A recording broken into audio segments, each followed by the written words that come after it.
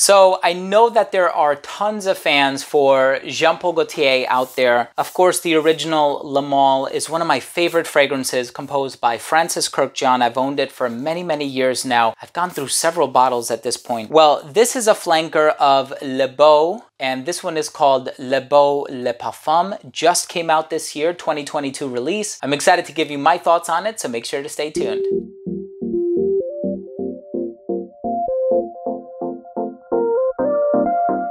Now, before I begin today's episode and I tell you all about Le Beau Le Parfum by Jean Paul Gaultier, and I tell you about the notes, the performance, the versatility, comparisons, what I think of it, how it did on my skin, so on and so forth, I do want to start things off by saying that if you're a fan of fragrance-related content, please do consider supporting the channel by subscribing to it. Hit that bell icon so you could be notified whenever I do upload future videos to the channel, and I upload on a daily basis. And of course, give this video a thumbs up if you enjoyed it or if you took something of value from today's episode. Now, with the original Le Beau, it had bergamot, coconut, tonka bean. Very simple note breakdown. In this fragrance, there's ginger, there's cypress, woodsy notes, pineapple, amber, sandalwood. It goes in a bit of a different direction. I would still compare it to the original. Now, the perfumer for this is Quentin Biche, and he is an amazing perfumer. He's done Delina by Parfums de Marly. He is such an accomplished perfumer, and he's done so many incredible works of art in the perfume industry. So this fragrance, I think, goes in a bit of a fruitier direction because it not only has coconut, but it also has the pineapple. And it has some other bright notes in the opening, like the ginger that I mentioned earlier, but it also has some warm ingredients in the dry down. And of course, you know, whenever you think of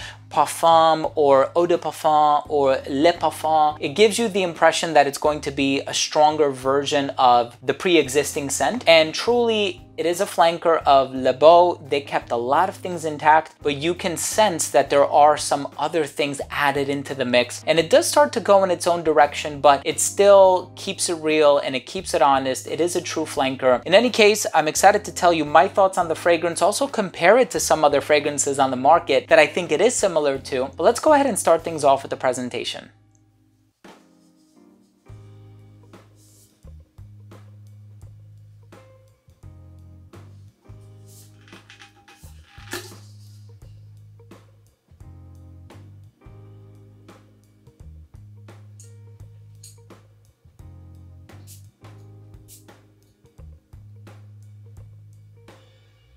Now, this fragrance is going to give you a fruity introduction, and I spent many weeks wearing this one. I wore it when I was on vacation. That's actually when I purchased it, and I enjoyed that sort of tropical demeanor that it possesses. The coconut, the pineapple, the amber. It has a lot of these exotic tropical ingredients that I think work surprisingly well in the summertime when those notes are kind of evocative of the hotter weather and just being in this sort of state of relaxation and tranquility. So the coconut is creamy, lactonic, the pineapple is juicy and tart, and you don't have the bergamot per se, although there is something effervescent happening in the opening. And then, of course, in the dry down, you have the amber and some woods, and there's a cypress ingredient in here as well. So with a name like Le Beau Le Parfum, what has gotten stronger about it? I do think you're going to get a few hours of longevity over the original. I think the longevity of the original was already pretty decent as it was. So for that to be improved by a couple of hours, you're looking at something that would fall within the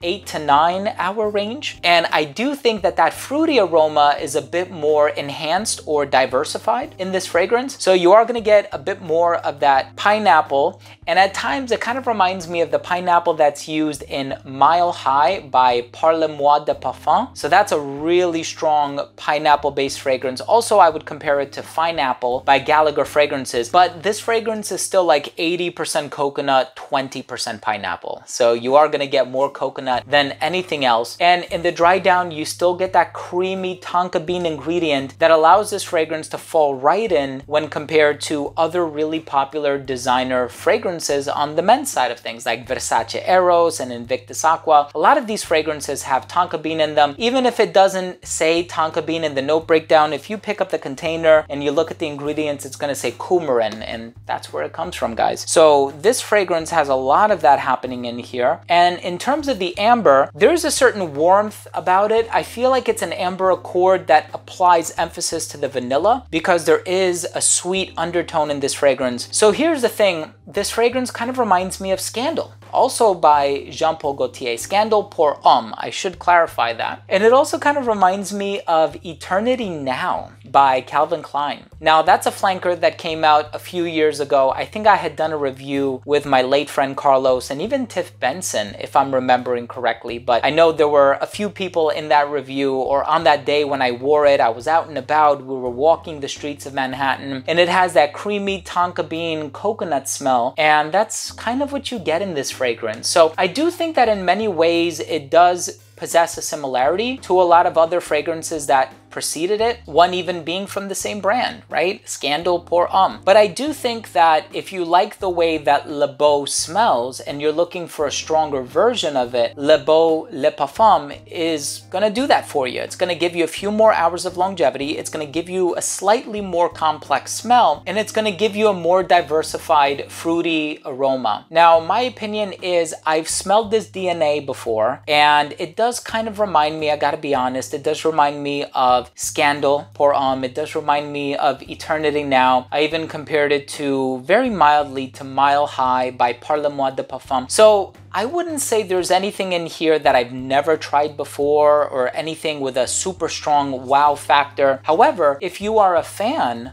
of the original Le Beau, I think you might really like this one, especially as we start to get into slightly colder weather. I know this one has been out for some time now, but I think if you purchase this one when it came out, if it's been sitting on your shelf, you might want to wait until September or October, depending on where you live. And I think you're gonna get the bang for your buck right around that time of the year because it is a good performer. And I think this one is going to do really well as the weather starts to get a bit cold. However, it's a bit of a contradiction because a lot of the ingredients in here remind me of being on vacation, like the coconut and the pineapple. So in any case, I do think it has this fun, playful, maybe even like date night and flirtatious vibe about it that does lean a little bit casual. I think there's a lot of other Jean Paul Gaultier fragrances that can be worn very comfortably in a formal scenario, but I do think something about this is a little bit more youthful, playful, and fun. Let's go ahead and finish things off with my overall assessment. Now, first up, in terms of the uniqueness and the overall smell, not the most unique fragrance on the market. I mean, I've smelled a lot of other fragrances that smell like this one. I do enjoy the smell. I think it's a pleasant smell, especially if you like the original Le Beau, not Le Beau Mall. That one was in like a blue, greenish, and white kind of a bottle. It has a lot of wormwood in it. If you're a fan of Le Beau, but you're looking for something a little bit more on the ambery side of things, a little fruitier, I think you'll really enjoy the Le Parfum version. In terms of the longevity, 8 to 9 hours, really good. The projection was never super loud, but it projected pretty consistently for about 4 or 5 hours, and it wasn't until that 9-hour mark when it became a skin scent. In terms of the versatility, I think this one will probably apply to somebody who's a little bit younger because of the sweetness. I do think it leans a little bit more on the casual side of things. It's marketed for men. If you're a woman who likes the smell of pineapple and coconut,